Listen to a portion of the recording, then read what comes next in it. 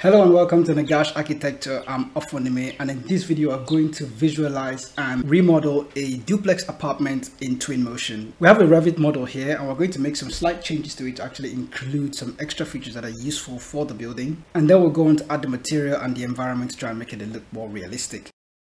So we have the model of our building here. You can actually just look around it and get an idea of what the building looks like. It's kind of like a mix of extrusion and walls, and then we have glass windows, of course, and a roof. The roof is kind of like a flat roof with extrusions as well. So it's modeled using mass as well as normal walls, and we have a road in front. So we're going to try to move this to Twinmotion. I'm going to use the DataSmith plugin this time. I notice it's quicker, and it also avoids this levels from actually showing in the model when we move it into Twinmotion. So we're going to go to export the DataSmith file to prepare it to go into Twinmotion. We can actually save this. I called it September project, but I'm going to just call it something else now. September extrusion. How do you spell? Okay, yeah, I think that's correct. Extrusion. So we're here in Twinmotion, and the first thing I want to do is to actually remove this pedestal, the default pedestal that is there. So we have a starting base, and then of course there's a, okay, I think this is what we're supposed to just delete the starting base, and it's gone. So we're going to import our building model, but instead of using geometry this time we're going to use direct link. You can already see that the September project is already locked in as the source, so it doesn't really matter what, you can actually leave everything unchecked and then go ahead and just click import. Now that the model is imported, although we don't say it, we have to go over to Revit and then synchronize. So now that we are on Revit, what we have to do is to go into the DataSmith menu and then go over to synchronize. You can also confirm the connections, that everything is correct as it should be, and you can see that yes, Twinmotion September project is available. That's what's connected. So go on and click synchronize, and once that's done, we'll see the Twinmotion model, or the Revit model in Twinmotion. So this is what we have to work with, and this is the import. So there's a lot of work to be done to actually turn this into a complete building. You can see that the first things first, the starting ground for Twinmotion is interfering with the ground in the Revit model, so we're going to have to make some changes there. So let me just zoom out a bit so we get a feel of what the building looks like in Twinmotion right now. You can right click to actually uncheck a selection. In case you had one selection turned up, you can actually right click to unselect it. So this is the building. It's in a vast desert of tiles. So first I'm going to just select the folder here on the right.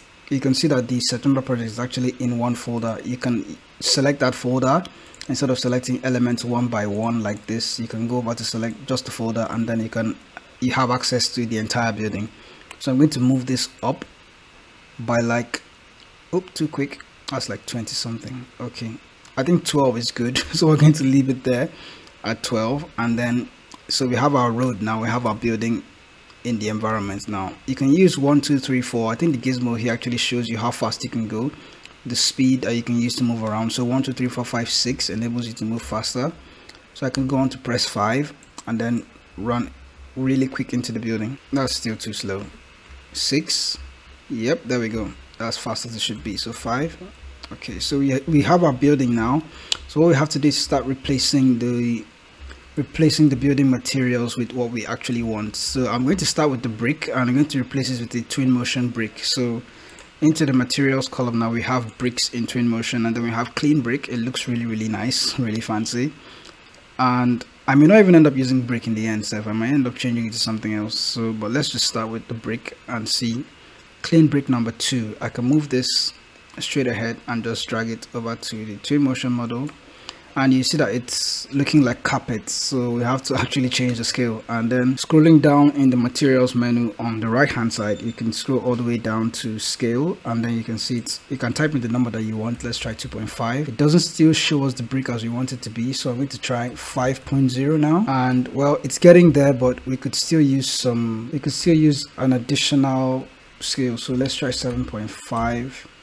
yeah, this is starting to look like a way normal brick should look, and looking at the way it is now, I'm considering changing the brick entirely. So we may not want to use a brick building, but perhaps we might just leave it. It depends. We'll just see how the design process goes on. So that's for the brick. We can go on to replace the ceiling material as well. It looks like exposed concrete here, this ceiling material that I'm seeing, so I can go on to replace that model as well. And over to materials, you can switch to ceilings, and then we have an NW 60 by 60 is the very first one, so I'm going to actually go on to select that and see what it does. So that's what the ceiling looks like. Again, you can see that it looks really tiny, so it means you just have to move the scale up. Instead of typing, I can actually just move the slider to the left or to the right to increase the scale of the ceiling. So we have at 5.5 now. This is 6.5. I think 6.5 looks good. So it gives us a good number of ceiling squares to work with, and that's not very bad. So I do like the way that is. Okay, hold on, let me just make it 7.5 as well. Okay, no, I prefer 6.5. Now you notice that I left doorways or door openings instead of normal doors when working with Revit, but that's because I prefer the Twinmotion doors. What I like to do is to use the door that is available in Twinmotion instead of using the Revit door, because the Revit door doesn't swing open and close if you import it from Revit into Twinmotion. So you can go into objects and then select doors in Twinmotion, rotating doors, and then we have a plain door that doesn't have glass, something very simple like this. Rotating door 4. Let's just drag this into the space that has the door opening, and then you notice it starts to glow like this, and just let go, and then it latches on. And the moment you move closer to the, oh, that's too fast. The moment you get closer to the door like this, it just opens its doorway for you, and then you can actually walk into the building. It looks slightly more realistic this way, so that's why I selected this option. So let's take a break from the building itself. We'll come back to it much later in the video, but we're going to look at the road and the pavement. So what we want to do is to switch the asphalt that is selected for this road. This is normal Revit asphalt bitumen that is just black, no surfacing and all this kind of stuff. You can actually drop down the brightness or luminosity of this asphalt, but what we want to do is to actually replace the asphalt material with the asphalt material that is in Twinmotion. So if we go over to Twinmotion and then check ground, asphalt is under man-made. Under man-made, you can go on to select this, and then you find asphalt as number 1. There's also asphalt number 4. I think it's slightly brighter, so we're going to pick this. The other versions of asphalt, to be honest. Wow, asphalt number 7. So let's go with asphalt 6 and then drag it and drop it on the sphere that is here. Now asphalt 6 is slightly brighter, and then you can also tone down the luminosity if that's something that feels is too bright. You can tone down the luminosity like this. But again, you will notice that the sphere, the scale doesn't actually show us what we want to see as the surface of asphalt. It still looks very smooth. So you can go over to the scale and then dial it all the way up, and the higher you go, the clearer it becomes. So you can see that the roughness as it should be for asphalt is now back there. If we zoom much closer to this surface, you can see that this is the way the asphalt is supposed to look. So if you zoom all the way out, it has that rough surface that roads normally have. So the next thing we're going to include for the road is to add some road markings, just to make it look slightly more realistic. But for road markings, we'll find that in the object category. So go over to object and then select decals. Decals actually represents the road markings. So there's dash marking, and then there's just a single straight line marking. So we're going to pick the dash, but first we have to look at the building. I think from the top view, you can use your left mouse to actually hover over the building or orbit over the building like this. If you use the right mouse to right click and hold, it kind of has a different kind of movement around it. So we're going to use the left mouse click just to lean up like this to see the building from above, and then we can have a better angle as to how we're going to apply this road dash marking. So just go over here and then drag it on. Okay, it looks wonky one side, so we're going to rotate it. You can use this round hemisphere or semi-hemisphere and then rotate the road marking the way we want. So that's by 90 degrees, and once that's done, we're going to center it into the middle like this. Now let's just start from the beginning, somewhere here. That looks good. Now the road needs more markings, so we're going to just hold on to the shift key and hold on to the red slider here on the gizmo. Just let the mouse hover over this and then slide it neatly to the left.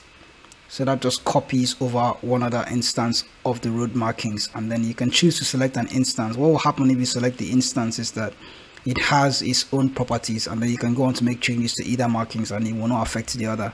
If I go on to select copy, it's going to copy the other dash markings into the second slot, and whatever changes I make to the first one is going to apply to the second one, which is actually what I prefer. So let's go on for copy and then hold on to this and shift the dash markings one more time into this left hand side and select copy.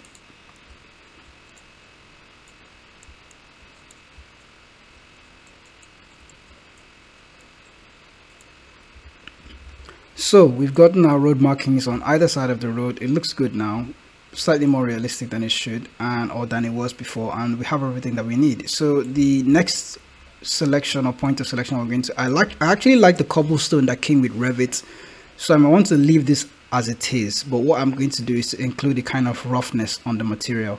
So I'm going to go onto the material picker here and then select this material. Because it's outside, I expect that there's going to be wear and tear on this surface, so I'm going to just go over the grunge. Grunge applies wear and tear to surfaces, so just go over to this and then slide it slightly to the right. Okay, that seems like too much grunge, and let's just leave it somewhere between 30 and 40. Let's say 35 is quite good. So it just gives you that realistic feel that when you're outside there's going to be wear and tear on the surface. It kind of adds that feel to the way the building's ground is. Now I'm going to cheat here a little bit. I don't want to include any interior design in this building. It's not going to be an interior render, just the exterior. So I'm going to darken the windows, and what I'm going to do is to select materials, go over to glass, and then look for a reflective glass. I'm going to choose the reflective glass, and then I can just drag this over to the windows.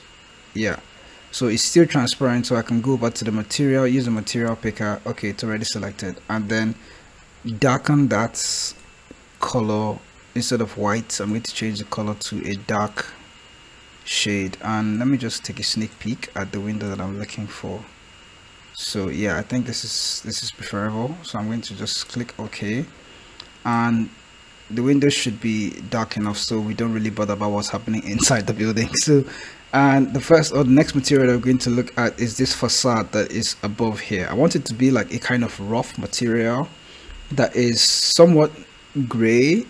Okay, I need to find the color that matches with this brick, so it's going to be something else. I don't know exactly what color I'm going to use. So we'll go to the materials picker first, and then over to wall coverings. And okay, this rough casting looks good because I need it to be rough first, then the color we can actually worry about the color later. So that's the material picker that we're looking for.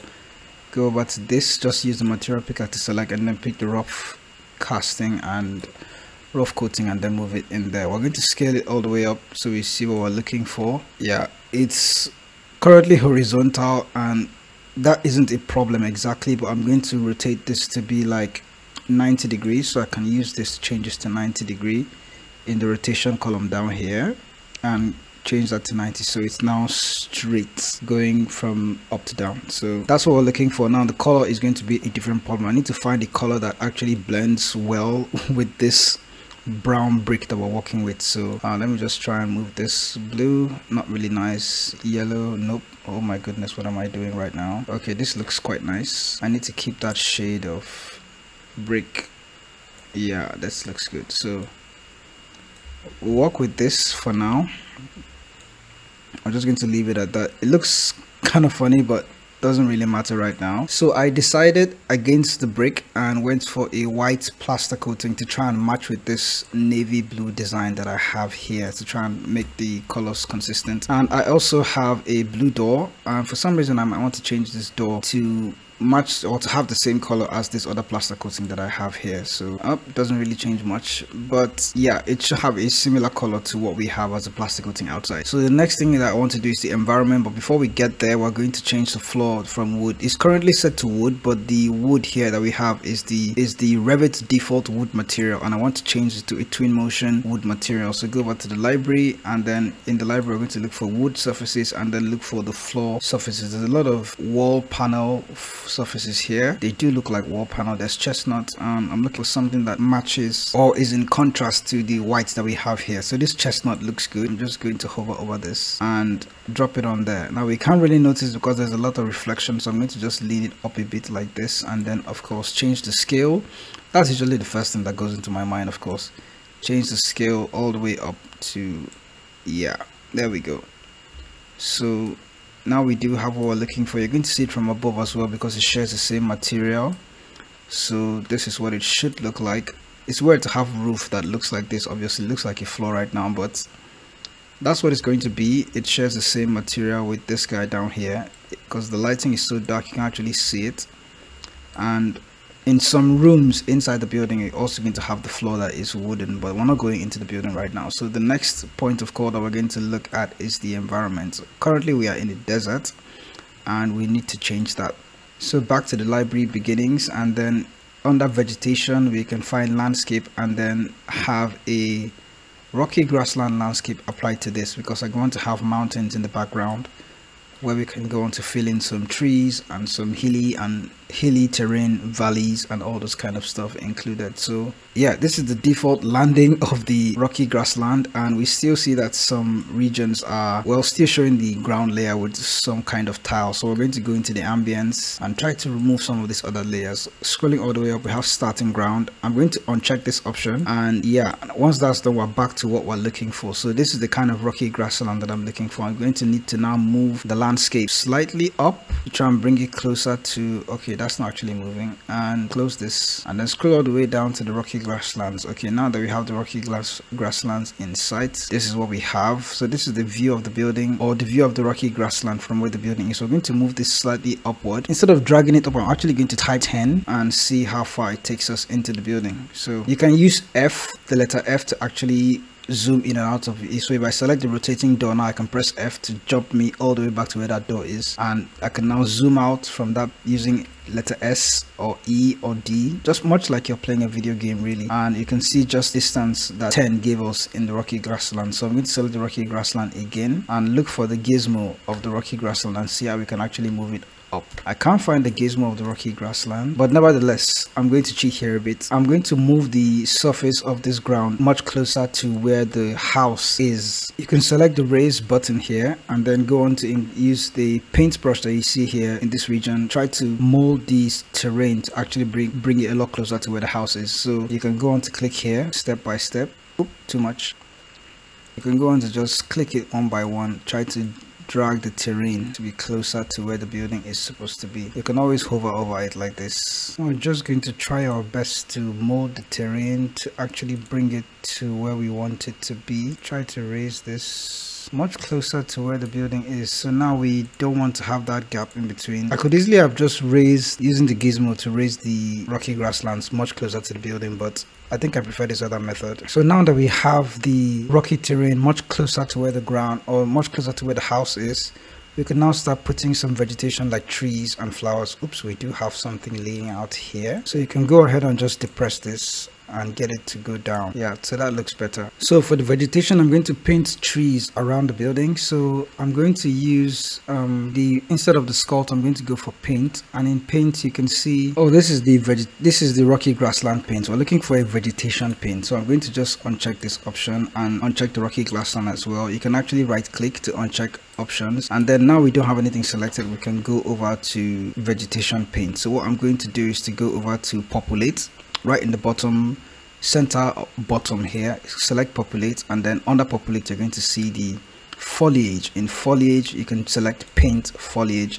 This is where we can actually drag in trees and grasses and stuff like that into the environment and then use it to paint over the rocky grassland. So I'm going to select this one tree first, banyan. I do like banyan the way it looks. So I'm going to have the one banyan tree here, and then this little leaf linden. I'm going to include it, and just to hover over the rocky grassland to have this trees populate. I'm also going to look for smaller trees as well, to make it have some variation like an actual forest. And now that we have our trees selected, we can go ahead and just paint over the environment like this, and then have the Twinmotion software populate the environment with trees of different kinds. So now that we have our trees in the setting, we have to do it all around. I'm going to actually exclude this region that has a road, envisaging that the road actually continues up to that region. So we're just going to continue. You can use your right click and hold to pan over it, and then in the right hand side here you can use the erase tool to actually delete some of the trees that you already painted. But since I want to keep painting, I'm just going to continue with them just like that. Just keep painting over it, and then have the paintbrush include all the trees that we need. And even after you've included most of these trees, you can still go on to edit the density of the trees and the number of trees that you have in your paint selection. And then even here you can select one tree and then see the density of that tree that you want. Go on to increase the number of that tree in the selection that you've done, or you can reduce the number of that tree in the selection and then have a lot more variety of trees. So we're just going to go about painting more trees. We're going to try to ignore that other part where there's supposed to be a road. You can go about including more trees in this region here and have it just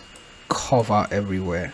Now that we've gotten what we want, we can see the view of our building from this region with the trees selected and painted in the environment. We can see just what our Twinmotion model looks like with those trees included. Okay, I actually don't like the look of this anymore, so I'm going to delete the painted vegetation first. I'm going to just hold, so I can actually select it from here and just delete that, but I'm going to delete the painted vegetation. It's probably a good idea, but it doesn't work for me in this scenario, so I could just go on to remove that, and the rocky grasslands as well.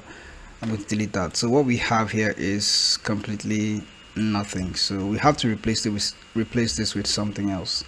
So I'm going to use a HDRI image environment. So HDRI image is actually quite good, so I can go on to enable this and then select something that I want. Not noon, clear day. I'm going to use a backdrop HDRI instead of the sky dome.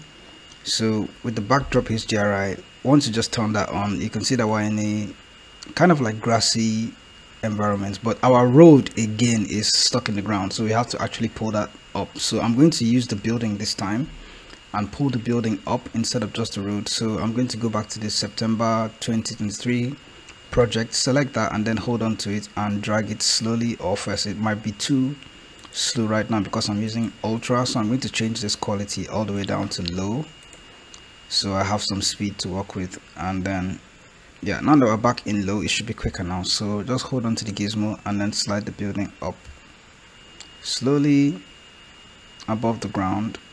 Oops, too slow. Okay, now that we have our building in there, it looks the way we want it to, and it's not in such a weird kind of environment that looks like an open field that is just completely grass. So I noticed that my dash marking is missing, so I'm going to have to undo this back to where it was before. And then once that's done, I'm going to have to select the building and the dash markings at the same time. So I'm going to select each of them one by one as to where the dash marking stops, so they actually follow us. You get, okay, even the rotating doors, we're going to have to select this rotating doors as well. Every other thing that we selected in the building, because they weren't part of that original building folder, we have to select them one after the other and then move them along with the gizmo so everybody comes together at the same time. Yeah, that looks better now. So this is exactly what we're looking for. We can now go ahead and apply trees to this, although this HDRI environment already comes with trees, but we can go ahead and apply our own trees to this building model or to this building environment. I see a road here in the HDRI. So next I'm going to add the car to bring it into this building garage, this mini garage that is here. So we're going to select object. Okay, no, cars are not an object, it's under vehicles, and I'm probably going to use a different car. Okay, let's try this sedan 06. I'm just going to drag the car into the environment here. It's currently on low resolution, so the car isn't going to look really crisp right now, but we can just place it in space, then zoom in just to get a field or a view of what we're looking for. And then of course we can change the color of the car to maybe wine red, something like that, dark red, not too dark. Vivid red looks good. And yeah, so that's, we can just go and attach the car, and then of course change our settings presets to medium, which is like working, and then we have much better lighting, and then have our car in between just like that. And then we can obviously go into the HDRI and try to rotate the sun so you can get a clear view of what the car looks like from this region here. And yeah, so that road also kind of matches this one, so that's would be actually a good place to go. So we're slowly getting what we're looking for now. So this is what's left, is to add our trees in the background and maybe flowers at the edge of the building like this. So I'm going to include a hedge. Oops, that was too quick in movement. I'm going to include a hedge around this building. So under object, I think, yes, under objects you can look for miscellaneous. In objects, okay, not object, vegetation, miscellaneous, MISC, yeah, you can have a laurel hedge and leafy hedge. So you can go on to apply these two. The laurel hedge, you can have it in here, and obviously I'm going to copy this left and right of each side of the building. So I can hold on to shift and then move it slightly upward using the gizmo, and of course select a copy, because whatever I do to this first one is going to affect the second one. So I can do the same thing and slide it to the right. Again, select copy. You can also put in the number that you want. So I'm just going to move this again one more time since it's just the one, and then select copy. What I'm going to do is to select, one, two, hold on to CTRL, select the second one, the third one, and the fourth one, and then use the shift again, hold on to the red slider bar here, and then move it again to the side, call this a copy as well, and then I can rotate this one 90 degrees and then move it. Oh, it's actually much shorter than we expected, so we're going to have to delete some of those edges now. So we can hold on to the first one and delete it, hold on to the last one and delete it as well, since we just need two. First and the second one, hold on to CTRL to select them both, and then slide it a little to the left, closer to the second one. So we have our hedge now. Now that our hedge is selected, we should probably include one at the back, but I'm just going to leave it that way and then go on to attach or plant a tree. We already have trees in the background, so that's useful, and another good aspect of using HDRI images like this. So you can go on to select banyan and bring in that tree into this region here and see if it actually matches what we're looking for. It's a small tree, so I'm going to just pick a different one. I don't like the way that one looks, and it really doesn't depend. When it comes to selecting trees, you can use your user discretion, or you can just choose one that matches the environment that you're working with. This one probably looks better than the last one, and we're just going to include that and then allow it to be there, and then that could just be the one tree, since there are going to be other trees in the background. Let's see this Japanese perch. We can go on to include as well, just in the back, to try and blend in with all the other trees in the background. So just have it somewhere in there. Move it. You can use the gizmo like this and just move it to the left and to the right, so you have another tree supporting the other one. So we're going to include more trees along this side of the building. So Japanese walnuts, not bad. Just go on to select one of the trees and just hold it in and drag it in there. We're going to use the same tree. Oh, this sweet gum looks good. It's a much bigger tree than all the other ones that we've included, so you can add a lot more life to the building. Yeah, with more trees included, we're almost done with our exterior rendering of a building. The last thing that is left for us to do now is to actually take an image of this.